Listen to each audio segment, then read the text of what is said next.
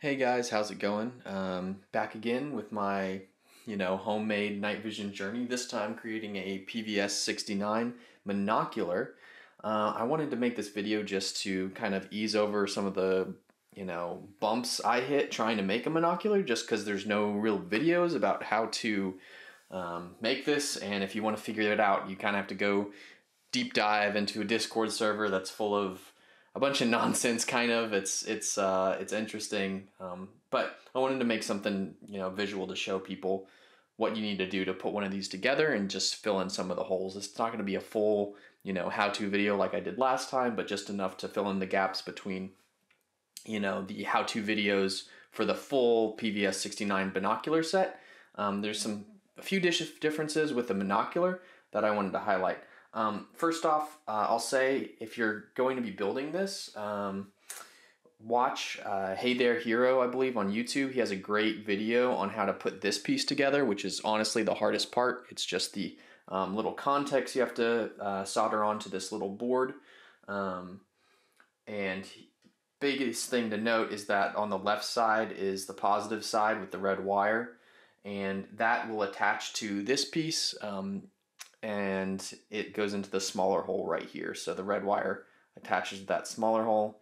You solder on the spring, and this is all if you're getting the kit from the person who makes the PVS-69, or I know Hey There Hero sells them as well. So yeah, you have the spring onto this board that you'll solder on. And then once you get this inside of here, I'll go ahead and feed the wires in through right here. You'll feed this in through here, and then you'll hot glue this down in place once you have it fit. Hot glue that one down in there. Now the next piece that I didn't quite understand was how this piece of solid copper wire fits into everything. So there's actually a channel that runs from the front of the battery port, or the battery compartment, to the back of the battery compartment. You'll take this solid piece of copper wire, just stick it in there so that there's a little bit sticking out the back, and then you'll want to bend it 90 degrees, flatten it out with a hammer or something, just so there's more surface area and it's more flat. And then you'll want to snip it right here, pretty much.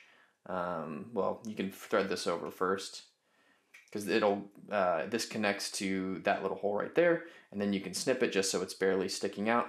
You'll then want to solder that, and then this contact, it basically acts as a wire from this part of the board to this other part of the board, and it completes the circuit. So that's this wire, or this solid piece of wire, interfaces with the ring around the battery cap.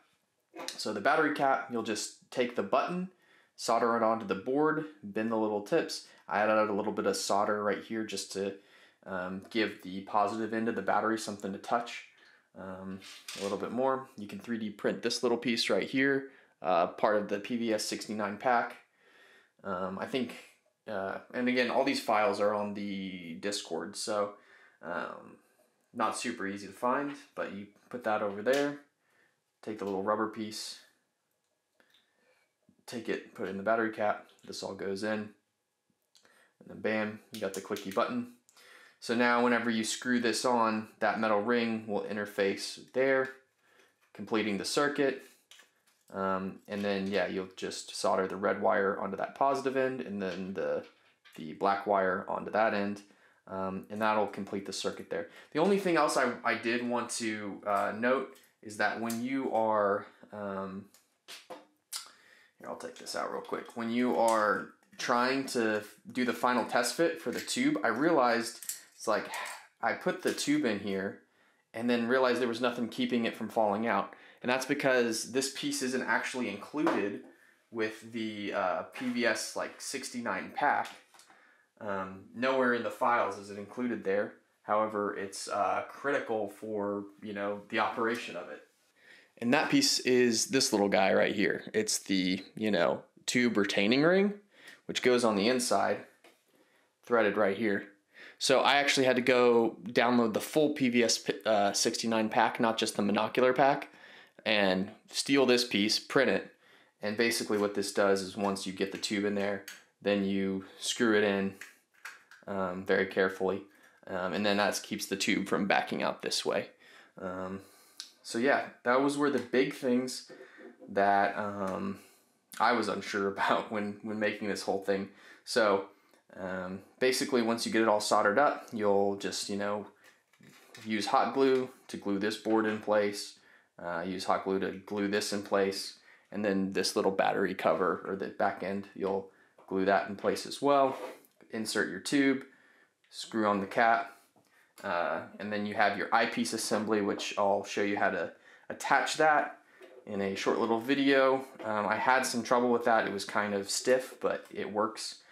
I'm sure I could have filed it away more. And then you'll need to have this little brass threaded piece right here, which you'll use a soldering iron and press that in.